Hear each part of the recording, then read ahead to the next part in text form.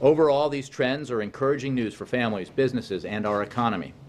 When families spend less on health care, they feel more secure in their own budgets. When businesses spend less on health care, they can hire more workers.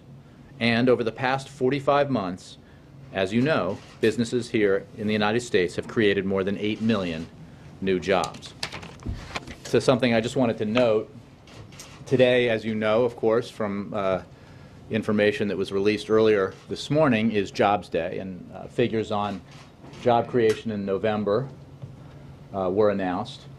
And I think it's worth noting, when you look at this graph, that not only obviously was the economy in free fall and job loss was terrible at the end of 2008 and early 2009 when President Obama took office, and not only has the trajectory since then been consistently in the right direction, but if you note when we first began on a monthly basis positive job creation in the wake of the Great Recession, it was right around when the Affordable Care Act passed.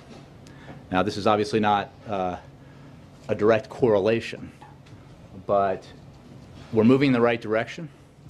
The information I cited in the beginning about the positive effects of the Affordable Care Act on reducing the growth in health care costs, combined with the steady job creation we've seen now for so many months, reinforces a number of things about the Affordable Care Act and about the need that the President spoke of a few days ago to continue to focus on